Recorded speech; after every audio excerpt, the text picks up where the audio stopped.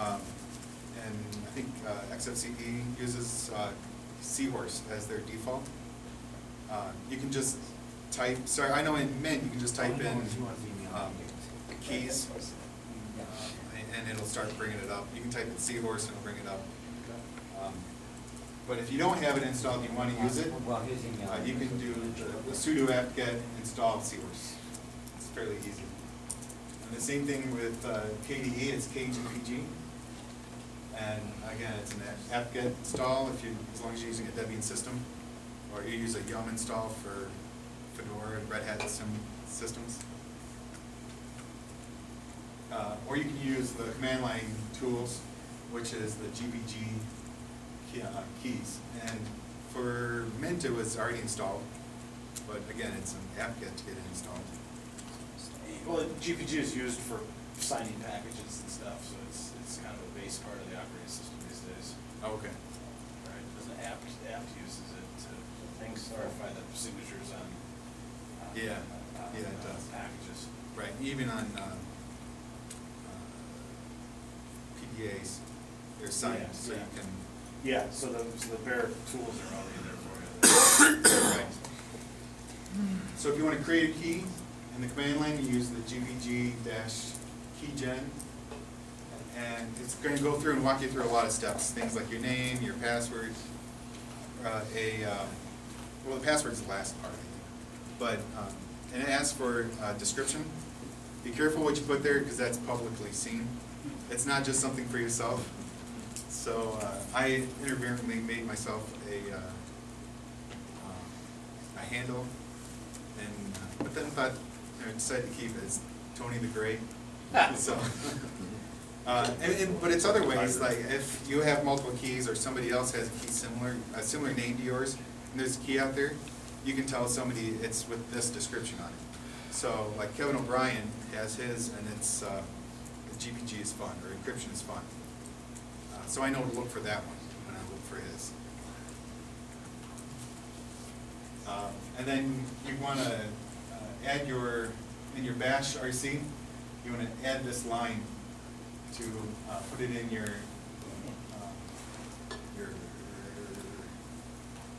what's it called, environmental variables.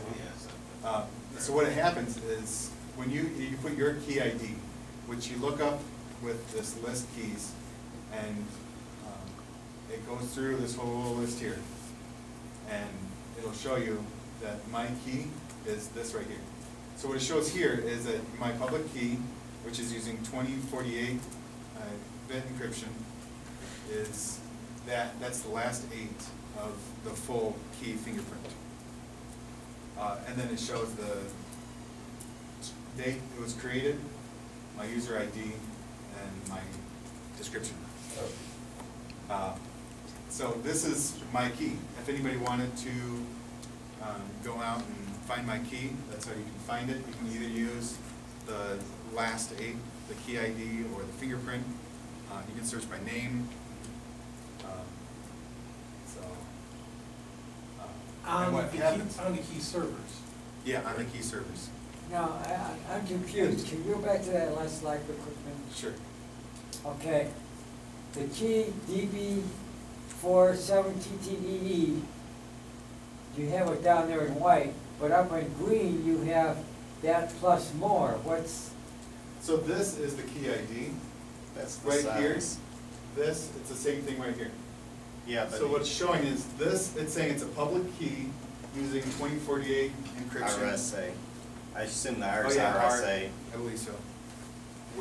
That's the key ID, and then that's the date created. If you did a list keys and you had a bunch of keys in your key ring, you get a whole list of those. Yeah, you'd see a whole list of them. And yeah, you can have multiple keys for yourself. You can have one for each email address, or you can put multiple emails on one key. Okay, but and you can have keys for other people. Right. Yeah, and your key ring, or it would show all your keys, right? Out of those three or four things you mentioned, which is the one you would use to encrypt your file or whatever? It's the whole key. Yeah, this just is a description of what keys are on your system. Okay. It's just telling you, it's so you can see what keys you have.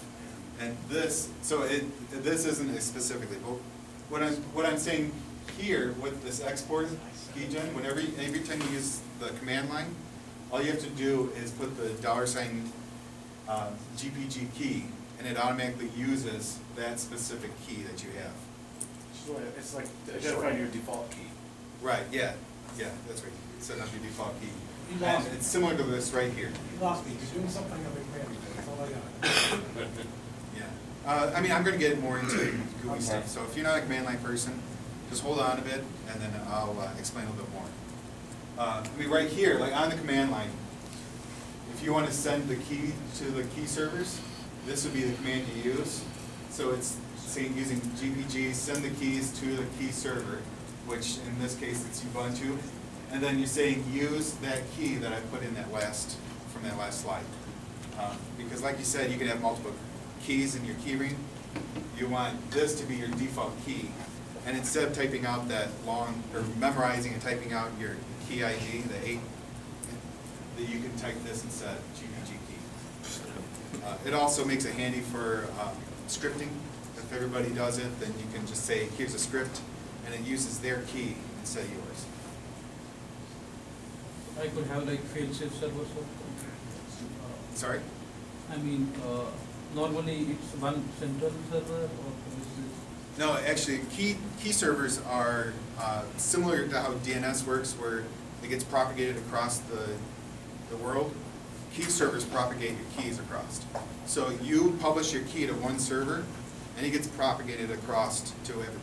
So because I send mine to the SKS server, then Jim can go over to gpg.com or MIT off of their key and pull my public key off of their server. After some amount of time. I think it's like 15 minutes. It's not long. Oh, wow. Yeah, it's not long because I published it, I waited a little bit, the same day I went and checked and it was on multiple servers. With everybody in the world using this and only 8 characters, how many clashes are there? Well, Everybody using the same key. The 8 character at the end, the key ID, that's basically for what's on your system.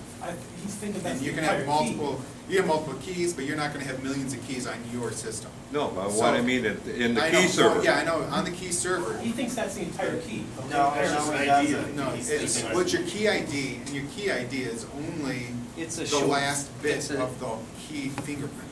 It's a short fingerprint of it, and then, yeah, Last but X. there are collisions on that, you should never use that to identify anything. Right, yeah, because there can be clashes, it's best to identify by the fingerprint, which I'll show you in a little bit. I'll talk about the fingerprint. It's easier if you're going to read it off the phone, just look at the last 8. It's kind of like with MAC addresses on computers. You don't read off the entire MAC address, you just read off the last little bit. Anyway, if you want to back up your keys, this is how you go about it. Because your private key, if you lose that, then you cannot decrypt, you can't use your key anymore. You have to create new. So you're going to have backups of it. And you want to keep that backup secure, because if somebody else gets your backup, then they can act as you, and you don't want that. They can decrypt all your messages, they can send out messages saying I'm authentic, when it's actually, they're not. So this is how you go about it. Again, using the PGP. And then restoring, you can import the keys back in. So say you have multiple systems. I have a desktop and I have a laptop and I want my keys on both. Then you can export it from one and import it back into the other. It creates this right here, the secret key, or whatever you want to call it. You can give this any key you want, that key, and then you can take that file over to someone else. But again, if somebody else gets it, if you leave it on your flash drive and you lose your flash drive, somebody else gets it, then they can do whatever you want. So you got to be careful with that. I know one of the GUI programs for your phone, for Android, is AGPG. Whenever you import your key into that, it's automatically, or one of the defaults is delete your key after import. so that it's not just sitting there on your SD card while you're waiting. So now here, if you want to private, or you want to encrypt keys, you don't have to use your key to encrypt using GPG. You can use it for, you can use a password. So like this right here. This is not using your key. And with the -C, it just means, I forget what C means, but it means you use a password instead of your key. So then anybody, you can give that password to anybody and they can decrypt it. It doesn't have to use the key system to encrypt and decrypt. But then here is using Minus the C -D. Minus uses C your stands for cipher. cipher, okay. Then the -E uses your key, and this will encrypt it only for you. If you want to, because you're not saying who you're encrypting it for, then it only encrypts it for you, only you can decrypt it. You have to have your private key then to decrypt it. And then to decrypt it, This use the would be -D. using someone else's public key. No, it's using your own public. So you're basically encrypting it to yourself, and then only you can decrypt it. Instead of me encrypting it so you can decrypt it, you're just doing it with yourself, kind of like a It's if you loop want to back. safely store something on your hard drive, although your keys are on the same hard drive, so. Right, but then your key also has a password, so there's two pieces. It'd be there. good Or if if you, you're gonna use cloud backup, right, you wanna encrypt your stuff, send it to the cloud backup, not True. with the key, okay, so then everything up there is encrypted, right, and then if you need to pull it back, you can just decrypt the file yourself. it would be good if you were worried about your laptop being stolen and people being able to get to the information. Well, no, it's a little bit different, because your laptop's still, or the key is still on your laptop. If it's stolen, it's possible for them to get it. So you would want something else to encrypt your home folder, or the entire drive. And then that would keep somebody from, if they stole it, keep them from getting to it. And we're using this also to encrypt the drive? No, this GPG does not do whole drive This was for- encryption. Between two people? Yes, This is this for is files. Files, and, yeah, single files that you're sending back and forth, the emails. But this right here is for a single file. Just say, this big.txt. This is a message you want to send to your lawyer. You don't want anybody else but your lawyer to get it, then you would It's use. his public key.